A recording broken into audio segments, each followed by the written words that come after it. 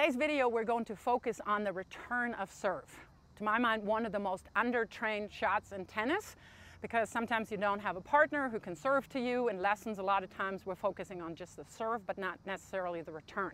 So we'll focus on the return today. My name is Meike Babel. I'm a former top 30 WTA pro, 19 times Grand Slam competitor, and we'll start right now. So number one, where do I stand when I return?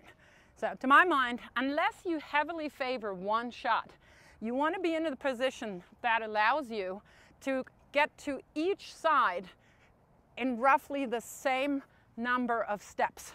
So to me, that's roughly about a racket length off the sideline. Right, so that's a good position.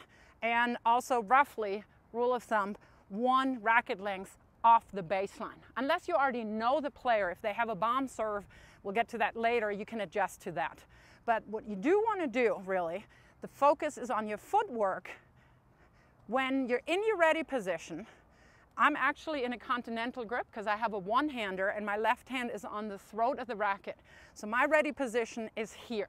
Now, there's a lot of players these days that have their forehand grip and have a two-handed backhand, and they're already in their backhand grip, basically with the top hand.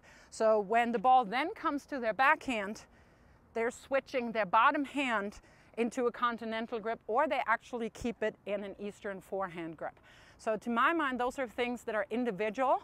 I don't necessarily teach them as much unless somebody really has issues. So either in your continental grip, hand on the throat, or you're already in your forehand grip, again, could also be hand on the throat, or you're sliding down if you have a two-hander, because that makes it a lot easier to just then turn either way.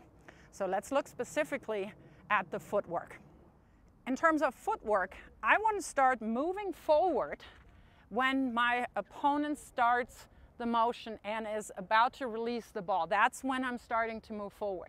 I want to be on top of my split step, at the highest point of my split step, as they're making contact. Because as I'm up in the air, my brain literally is computing where the ball's going to go. And as I come down, I'm starting to move. So let's give that a whirl. So I'm moving forward and split. Moving forward, split. Good. Let's just work on that a couple of times. So I'm just going to let Faisal serve so I can work on the timing of my movement. And I'm not even returning. Split. Split. So I'm moving forward and split. That's all I'm working on right now. Moving forward, split step. And then I can go to my shot. So one more time. Split. And then I return. So now the next step is that I'm trying to get my outside leg behind the ball. So if it's going to my backhand, I want to get my outside leg, my left leg, behind the ball so that I can stride in, ideally, if I can move forward. If I'm being pulled to the side, then I'm trying to really get to the ball in a diagonal way. So think about you being on top of a Christmas tree. You're the top ornament and you're going down the branches. That was one of the ways that my dad taught me how to return. So I'm moving forward, I split, and now I have my outside leg behind the ball and I can drive in. Split, and I hit that a little too late, a little too high. So I need to move up more to catch that in my proper contact zone. So let's do it one more time. Moving forward, split. I can still work on my footwork even when the ball is out. All right, so I got my back foot, my outside leg behind the ball.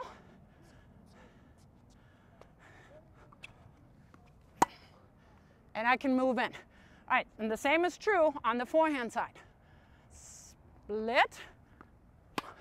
See, on that ball I had to adjust a little bit to get to my forehand, but it's the same thing. I want to get my outside leg, this time my right foot, behind the ball. And that gives me a good forward momentum. So again, I always want to move forward.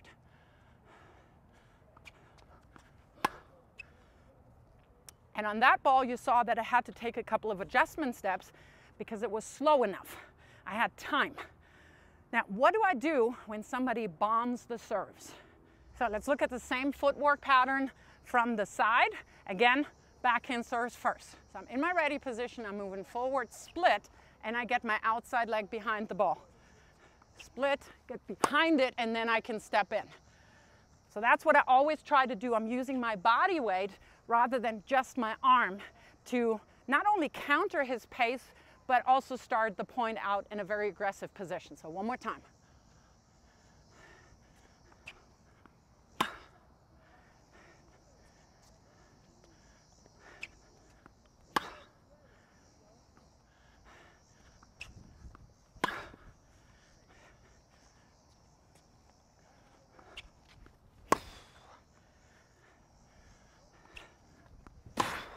So how do you adjust when somebody is hitting first serve bombs? There's a couple of things that you can do. All right, so one thing was the rule of thumb, about a racket length. That's what I like to start off with. And then I adjust backwards. But you see the one problem with that, if I'm just moving back, I'm leaving angles open a lot more. So at the same time as I'm moving back, I have to adjust out a little bit more. And it's still leaving me vulnerable for angles. So what I'm trying to accomplish by moving back is that I just give myself more time. So let's give it a whirl.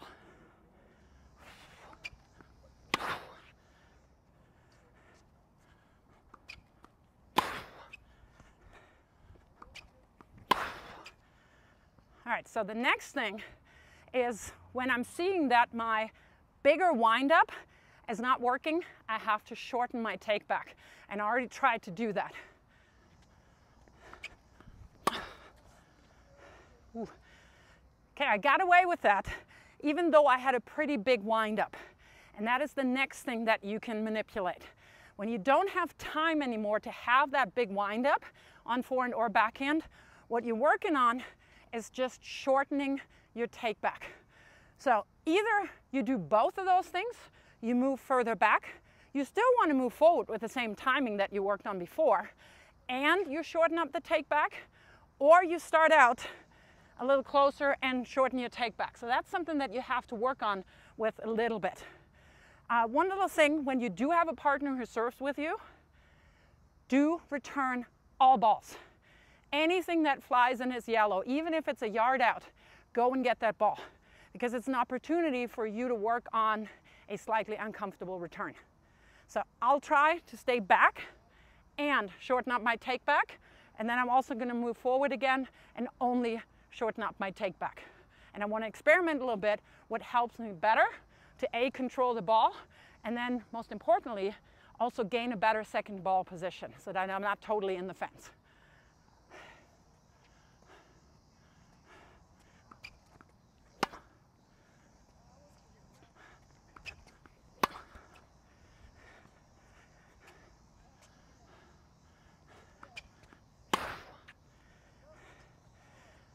Okay, and so now I'm just going to hug the baseline a little bit more. If I can still control it with a shorter take back, then that is my preferred position.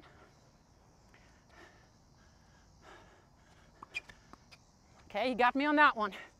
It's not going to happen again, Faisal.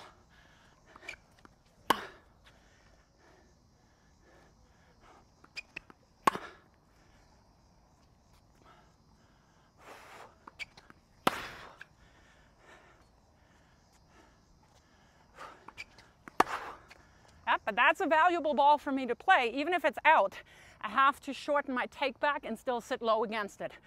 So don't let him go. Hit him. A little too far away.